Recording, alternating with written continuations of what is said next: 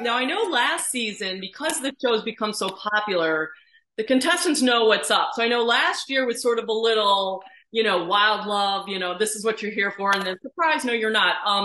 Did you find that to be another challenge with this season, the whole element of surprise? And Yeah, and from what I observed, the producers they did an amazing job, like keeping it like under wraps and keeping everything tight knit with like with the whole thing. Because I knew we were doing it like half a year before we even got there. yeah. But like once for the contestants though, um, I feel there was a big surprise, and some might be savvy where they saw like where their one-way ticket was going to a beautiful destination. They might have been like, "Oh, I know where I'm going," Yeah. so that could have played a part. But I feel for the most part, for the actual experience, they were definitely surprised. Okay. So there will be a twist like last season. Always, like whenever Lana's in the house, there's always a twist. Okay, okay. All right. So that is very cool. That is very cool. Now, it's also interesting, like once they're in the house, are you finding now that they're doing more gameplay than, kind of following their heart as well, just for that money? In regards to connecting. Yeah, well, I mean, the ultimate goal is to win the money. I mean, that could be.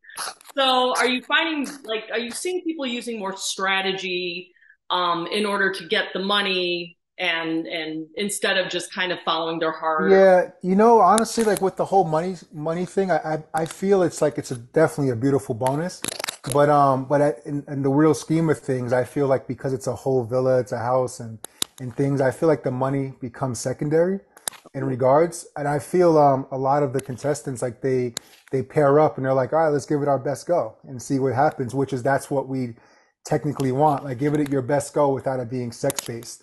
Right. And I feel there might be some contestants who like, let's say, let's partner up and do this. But the ones that I've saw do that in the past and observed, it kind of crumbled and fell pretty quickly. Oh, interesting. Okay. Yeah, Okay. That yeah. because I know like the show The Bachelor, for example, that started out as a very authentic show, and at this point, we've got a lot of strategy going on, so it's hard to like keep it. Yeah, and this one, I think it happened so fast. Oh, As far as like the whole filming thing, like it's within a yeah, month, and I feel because the Bachelor, I feel it's spread out right over a few yeah, weeks or something. Yeah, I feel like this happened so fast. It's like a big boom that they don't even have time to like create a strategy or work together. And also, there's 24-hour like CCTV things like in the retreat. So yeah, it's like if anybody's gonna be conspiring, like it'll be found out pretty quickly. yeah. Right. Exactly. Exactly. Now, I mean, obviously, producers are genius with the casting. What do you know as far as that what goes into like getting these really good cast members for the show? Any specifics you look for? Yeah, big personalities. Like I feel like from season one, we've had amazing big personalities, and we've had people who are absolutely like willing to, one, to put themselves out there, and then two, because when they find out it's a celibacy retreat, a lot of them they have the option to leave. A lot of them don't have to stay if they don't want to. But I feel like they casted specific people who are amazing that like they were willing to push their edges a little bit and to try something new. So I give the production team big kudos to finding people who just wouldn't be like, actually, no sex, no alcohol, I'm out, bye. Like I'm really yeah, I give them a lot of props for that. Right, exactly. Exactly. So as far as your interaction goes with the contestants, what has been sort of like your favorite parts about being a part of this experience? Yeah, for me, well, it's been getting to know like just new people from around the world.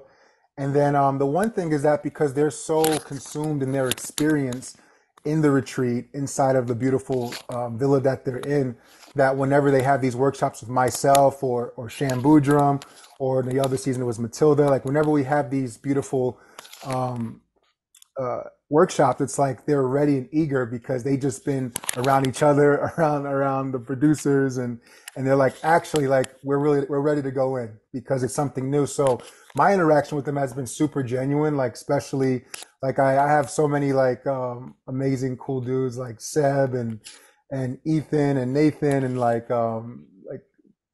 James. There's just so many cool guys that I've come along the way and like grew some relationships with because they're really cool guys. They're really cool kids.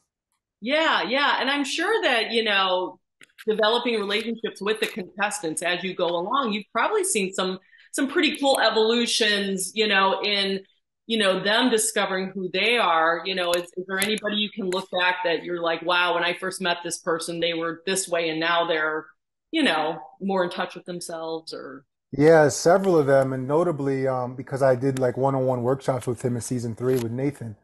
I actually like working with him like in Turks and Caicos, and then also just this past October, November, I was in London hanging out, and me and him like we had some quality time as well. So just seeing like how he's transformed over the last couple years and as he's maturing, Mhm. I'm really happy with that. And then also some of the other cast members too, like even Beaux from season 3, like she's like funny, like she's into astrology and all those things. So seeing them little by little, like expressing who they really are on their social medias is it's really gratifying for me.